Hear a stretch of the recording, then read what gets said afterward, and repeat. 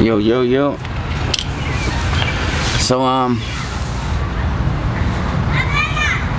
got one of my final thoughts that I had before I like move forward with stuff, but I think it's vital that I talked about this. I was fellowshipping with my brother yesterday in a recording session, and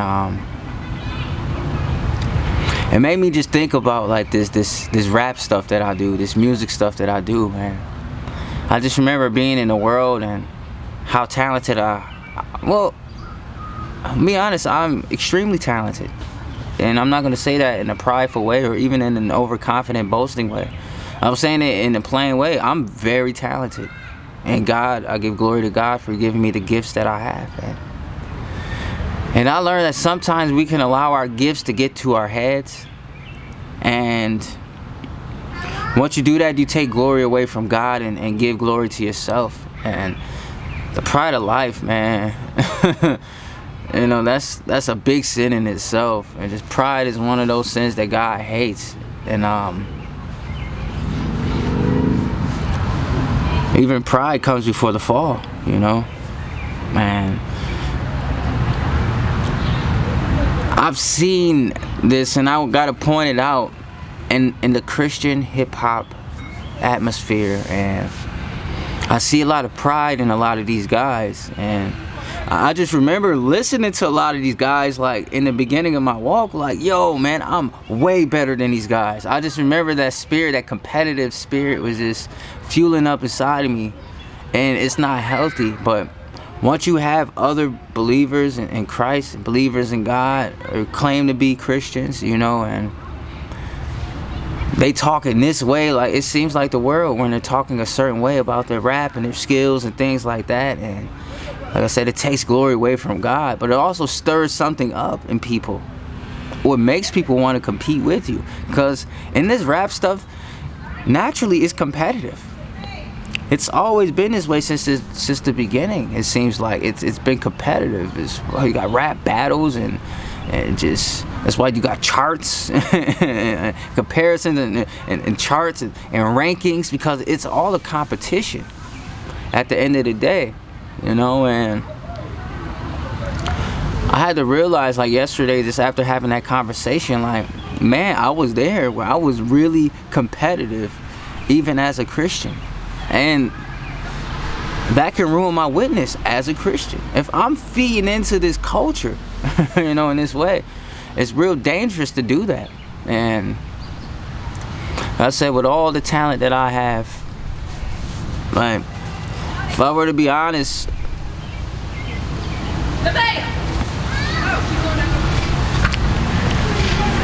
I thought I was the greatest to have ever like create music, and I was just comparing myself to people in the industry.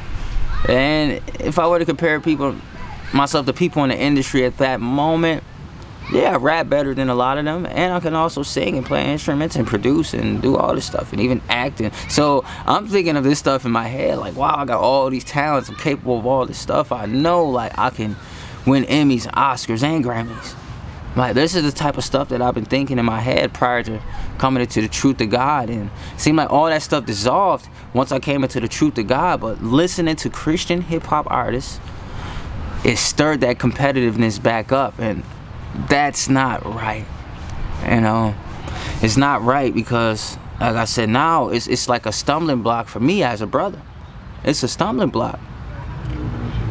No, it's a legit stumbling block for me. You brothers in CHH, Christian hip-hop, are being used as stumbling blocks to other brothers in this Christian hip-hop thing. And I'm not saying I'm a part of a Christian hip-hop thing. Nah, man, holy hip-hop. We live holy lives around here. Well, I'm not better than anybody. I esteem others higher than myself. I don't care about my rap skill, my rap ability. You know, are we preaching the gospel? Are we being a witness, a bold witness for the gospel? Are we telling people about Jesus? Are we pointing people to the Most High God, or are we pointing people to our albums? Are we pointing people to our merchandise? Are we pointing people to our videos, and are we pointing people to us? So when I see that competitiveness it's toxic. And it's a stumbling block. And I was almost led astray into being a stumbling block. I know it. I know exactly where I was going. That's why I had to like stop a couple albums, stop a couple mixtapes. Like I like cut off half of the music that I was about to do, because I'm like, man, I can't get into this stuff. I can't do it.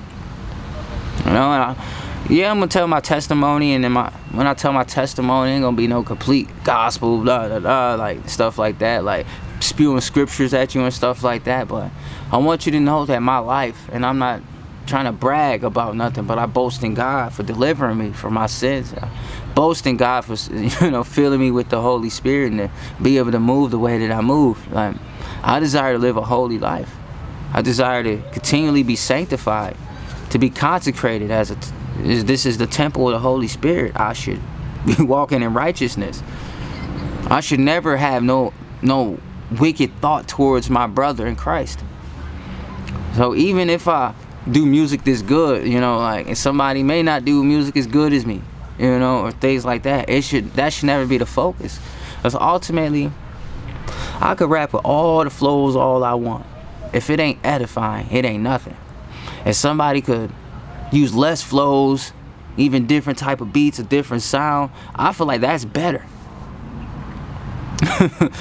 Yeah, a lot of that stuff is better than my stuff. Yeah. You know, yeah, I tell my testimony and stuff, and I feel like it gives glory to God. But when somebody bringing about scriptures, edification, encouragement by the scriptures, when somebody doing that, I don't care what you sound like. If you rhyming, you sound nice, man, what? Man, I'm with it. I don't care about the theatrics. I don't care about the flows. I don't care about that stuff like I used to. And I feel like that's an issue. You know, we focus on the creation more than the creator, and that's worshiping. You know, that's making something an idol. And we can even make our music our own idols, making ourselves our idols. I just left that new age stuff, and I just left that. I ain't trying to go back to my vomit. I'm not trying to go back there. But I'm just glad I had that conversation with my brother, and I love him very much. And we got some great music coming up, man. We got some great music coming up. And like I said, I could definitely get very prideful about myself, my talents, the things that God, but God has graced me with this. God has given me this gift, and I should be using it to encourage, uplift, and edify. I shouldn't be using it to exalt myself up, to tear the next one down. That's wrong with me. And in a sense, that's evil, and that's sin, and that's like hatred in my heart towards somebody. And I believe that type of thought process can send me to hell. And I don't want to go to hell. And I don't think you want to go to hell, Mr. Christian rapper. And so if you are in this music thing as a Christian, and you know, just from my conversation yesterday, after, you know, being it hit me, you know, my brother Manny really talked to me, and it helped me out just with other facets of my life as well. You know, it ain't just that, and kind of like testimony, kind of, but even just female attention, I've been getting more of that. You know, that's the thing that's gonna happen. You know, just opportunities that can help me provide for my family more. Just, you know, it's many layers to things that God's been blessing me with, and I can abuse it all if I want to. But if I do that, I'm choking my blessing. I feel like I feel like I'm drowning my gift if I'm not using it for God's purposes. But if I'm just using it for my own selfish gain, even to get on these videos and talk, you know, and just, some people care so much about the views and things like that. Like, if I get 10 views on my video, I'm cool. As long as those 10 views touched 10 people, and maybe I watch one of them because I gotta review my video. So You know, or if I get 20 views on a video, 50 views on a video, whatever it may be, you know, I'm cool. You know, God gonna get those that need to hear the message to hear. It's gonna happen. I'm gonna stay faithful to God's purposes and His will. And like I said, my music ain't get that many plays. That's because I came from the world. I gave my life to God. Everybody don't want to listen to me talk about God. Everybody don't want to listen to me talk about Jesus and how He died for your sins and how we're granted everlasting life if we believe, and you know, and just other things about the scriptures. And nobody want to hear that you changed your life. Nobody want to hear that you don't smoke anymore, you don't drink anymore, you don't fornicate, and nobody want to hear that. You know, and I'm not gonna judge anybody for their lives. And I say this a lot because I want y'all to know I'm not coming from that place. I'm coming from a loving place. I'm just talking about myself and my convictions. It don't mean that I'm pushing my convictions on you. And I feel like many Christians get it wrong. You know, when somebody feels something about their own sins or their own struggles and their own battles, we should be able to tell our testimonies as a witness to give glory to God. This stuff could change somebody's life. This is why I talk about this stuff.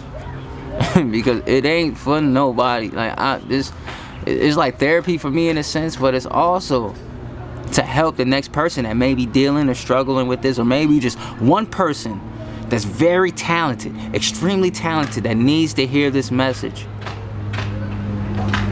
If life don't revolve around you, use your talents for God's glory and not your own. And trust and believe God will bless you. God sees your heart. God sees the intentions in your heart. God sees the thoughts that you have. When you have those thoughts, and I know I had those thoughts of like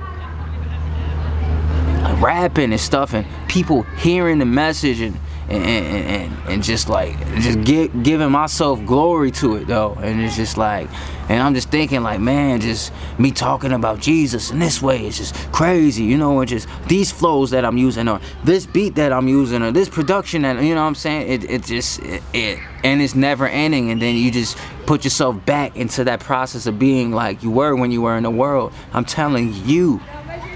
And I know there's one extremely talented person I'm talking to right now. Give glory to God with your talents, and He will bless you.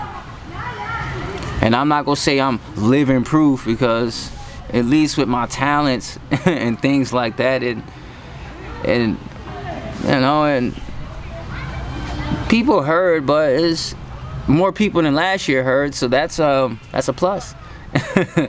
And once you're in this walk, stuff ain't gonna happen fast. Like I said, it's easy to go viral. If I wanted right now, I could make an album to go viral. I could go platinum. Yeah, I could. If I were part of the work, I could make an album and I could go platinum. Like literally, I could go in my house and make a 10-song album and go platinum. I am not exaggerating. I'm telling you what God has gifted me with and how I can use it. But if I use it in that way, I'll be damaging more souls than saving souls. When you're in the business of saving souls, and you know who's above all the principalities and things like that, it ain't gonna be easy. But if you have the right heart towards what you're doing, God will bless you. God will get it to the ears that need to hear it. But ultimately, we should be walking with humility. We shouldn't be feeling like, oh, I'm better than this rapper or that rapper. And I know I had those thoughts, I'm better than him. No, we should have love in our hearts for our brothers and sisters in Christ. We should have a pure heart towards our brothers and sisters in Christ. And we should be more moved to edify and correct our brothers that are in the wrong, more so than coming at them with this rap song, with this rap energy, with rap battle energy. Because then it turns to just like, you might as well join the URL. Ultimately, hope that something that I said could bless your life. Like I said, if you're extremely talented, and there's a lot of you out here in this Christian hip-hop world, this Christian rap world, even singers, y'all extremely talented. I see a lot of y'all. I see a bunch of y'all. Don't let this stuff get to your head, because that'll send you to hell. Pride of life. Don't do it. I'm telling you right now, don't do it. Love your brother and sister. Love your brother and sister, and trust and believe God gonna bless you. Edify your brother and sister. Don't make this about you. This ain't about you. This is about the one that was sent, that died for your sins. Remember that, and don't ever forget that. And I'm not talking to just you. I'm talking to myself as well. This is real. Because I love you, I speak this message to you. Because there ain't going to be a lot of Christian hip-hop artists that's going to tell you this. Because it's too fake. It's Hollywood. And you got too many of these artists. And like I said, these artists are signed with labels. With parent companies of major labels. They operate the same. And this is one more thing I want to say about the Christian hip-hop or Christian music sphere. They compromise God's word. Whenever the big issues come up, and we know those big issues already, and the enemy knows how to close you in to make us look bad. Whenever the big issues pop up, they cower in fear. Because they don't want to lose their major label sponsorships. They don't want to lose their endorsements. They don't want to lose the opportunity of being under their labels. But not knowing if you just do this independently and trust God, He gonna bless you way more than that label. And that's why I took the route that I did. You know, but ultimately, it's just a blessing to breathe. You know, just we think about just the talent that we have, just to breathe, to be able to do this, just to breathe. You know, that's a blessing that God has given you, the breath of life. So I hope you heard this message. I hope your spirit takes this message in. And may the Holy Spirit be with you, and God bless in Jesus' name.